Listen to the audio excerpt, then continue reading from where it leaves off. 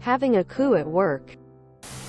I read a thing on here earlier and it reminded me of my favorite MC I had the pleasure of being a part of. About 10 or so years ago, my father helped me get hired at the manufacturing company he worked at. I worked hard and instantly joined the union they had.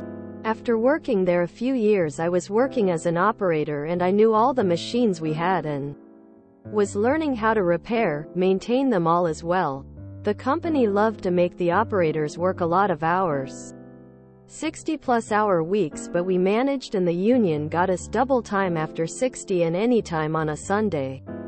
The only caveat was we were allowed one weekend a month that we did not need to work, and we all usually agreed on the weekend or drew lots. One month we were crazy busy. Every machine operator was working 7 days a week, at least 12 hours a day. And we felt it. We came to the last weekend and assumed that meant no work and a much-needed break. Until the plant manager posted that we all had mandatory OT again. We demanded our representatives sort it and ended up having an all-hands meeting. The plant manager screamed and told us we were all lazy and with what we make we should be begging to work more. And our union representative slapped down the contract with that part highlighted. The plant manager said, "Let me make it easy for you louses. Any machine operator that is not here this weekend better find a new job." We all looked at each other and nodded. Confirmed the representative heard that and went back to our machines. That following Monday, we agreed to turn them off or ignore all their calls for the weekend. Our phones exploded. Apparently the union already started on them for wrongful termination and violation of the contract. Then we all said, "Per our meeting you fired me, so no, I am not coming in." Funny enough, we were rehired with a higher pay and the union demanded an amendment to the contract that limited work weeks to 6 days up to 70 hours a week.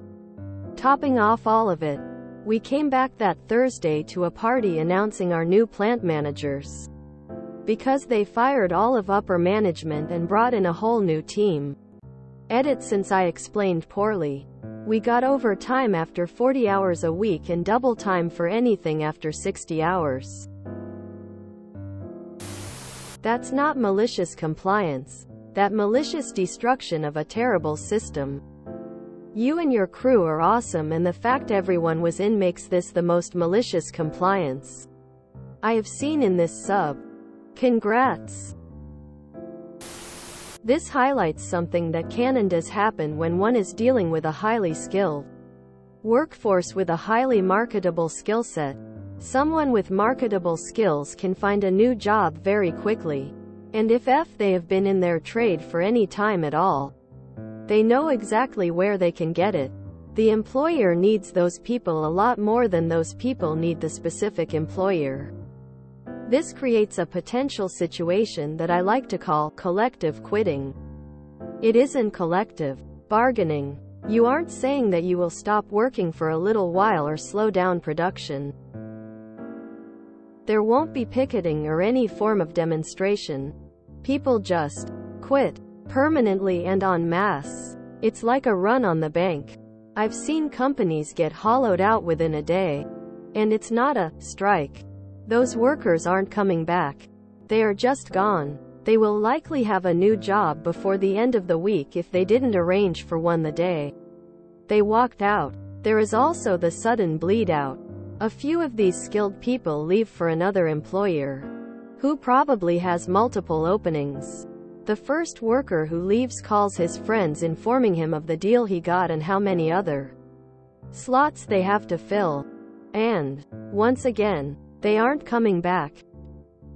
The op could probably make good on the threat. If this coup didn't work, he could probably find a new job before he ran into any real problems. Especially since it was an actual dismissal, and he could file for unemployment. In the U.S. FAFO, sincerely, the union rep. Well done. Power to the people. This story needs more attention. Perfect example of the power of unions. Do not F with the union. That's what contracts are for. Share this in our unions if you haven't already. Companies that have unions deserve unions. Power to the people. Thank you op. This is the kind of story I subbed for. A master class in MC. Bravo. I am so glad that I left a right-to-work state and moved to a union state. My union was awesome and I'm eternally grateful to them. Go unions. I don't want to mess with the union. I hate unions. However, I'm all for them. Don't forget I said that. Del Murdoch, personable owner of Dell's Stereo and Sound. Power to the unions, brother. What kind of idiot management would want to mess with unions like that? Did they expect the company to back them and get sued into the ground? I'm not always pro-union because I've seen them all too often transform into a money-making new set of bosses that don't do anything positive. This, however, is exactly the type of union I am for.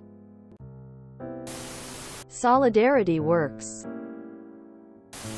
So glad I live in Europe, we have laws preventing this. No strikes needed.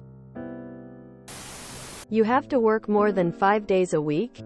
You have to work more than 40 hours a week? That sounds like a terrible contract. What a powerful testament to solidarity and the importance of standing up for your rights. It's inspiring to see how you and your coworkers banded together under overwhelming stress to advocate for fair working conditions. It underscores the magnitude of collective action.